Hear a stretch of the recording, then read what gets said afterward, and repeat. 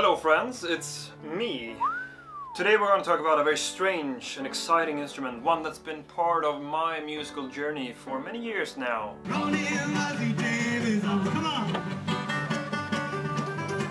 I am of course talking about the banjo. However, since the banjo is most often seen in rural America, I don't want to be that guy sitting in an inner city studio in Stockholm lecturing people on American folk traditions. You know you're gonna have to touch it at some point. No, I don't. Yeah, you do. Well then guess who's calling us ancient, And that's why we now go live to our affiliate station WKX in Sierra Nuevo, Arizona, where we have banjo historian Maynard J. Humphreys III ready to talk to us. Maynard, are you there? I am. Good afternoon. And good afternoon to you. Now, what can you tell us about this thought-provoking instrument, the banjo? Well, the banjo is a rich and storied instrument, a product of pure musical hatred. Now, you see, it comes from Irish folk music, one of the least liked genres in the world. When you combine that with the fact that the banjo was made from the two least liked instruments in the least liked genre. The bodhrán and the fife was smashed together by angry pub patrons, and thus evil was cast on this cursed land. But it's actually this animosity that has carried the instrument ever since. Where other instruments tend to favor either an elegant melody, like for example the noble cello, or the rich chord of the grand fortepiano. The banjo has instead opted for a thunderous and never-ending racket of the worst imaginable sounds known to science. Now, the trick to playing the banjo is by cramming as many notes as humanly possible into the smallest measure of music, with complete disregard for such concepts as rhythm, flow, or even basic volume control.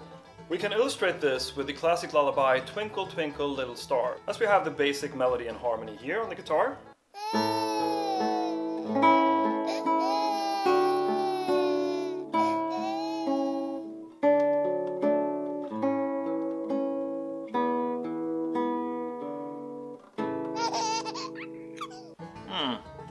Sounds empty, right?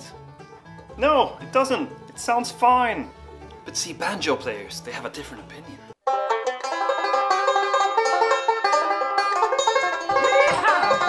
Are you asleep yet? Okay then, so what part does the banjo play in an ensemble or a band?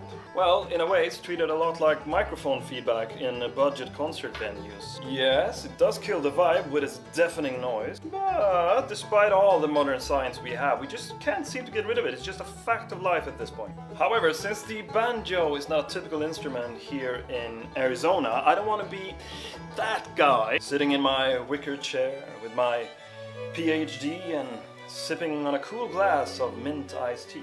There.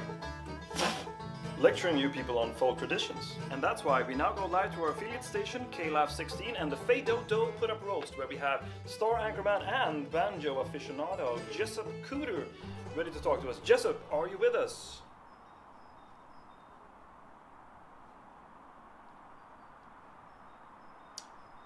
And good afternoon to you. Now, what is it that you find so enchanting about the banjo, and how did you start playing it in the first place?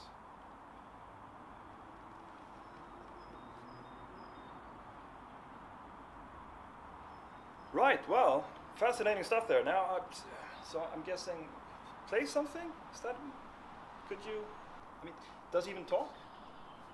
Why does he have a talk show? That guy's kind of a douche, right? What did you call me? Oh, you want to go, is that it? You want to go? Hold on!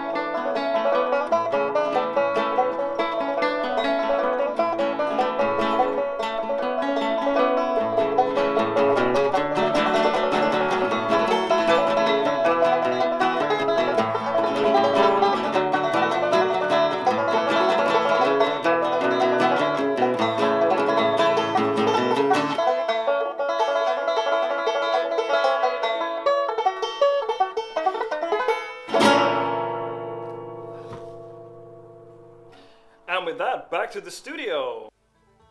Yes, and we thank our reporters, Maynard J. Humphreys III and Jessup Cooter, for that fascinating insight into, is hats? Is that what we're going for? Be sure to stick around. After the break, we're looking at whether Bon Jovi can pronounce buongiorno, can play the banjo, or likes anchovies. Our research says yes, no, and maybe. We'll tell you more right after these messages.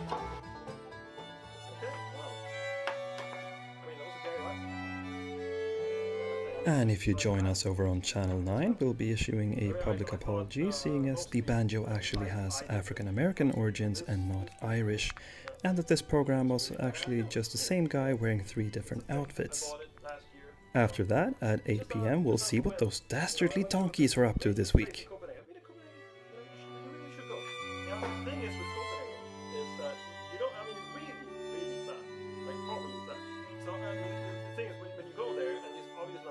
Flying in. Then when you go through the streets, that's when you can find all these stuff like you can find all these shots like this. Because I matched it with my insignia here. It's kind of a blazing type thing. Yeah. I thought it would look good on TV. So did it work? Of course it worked. Stop it. Come on, you guys. Oh, you bastard. All right. Let's shut her down.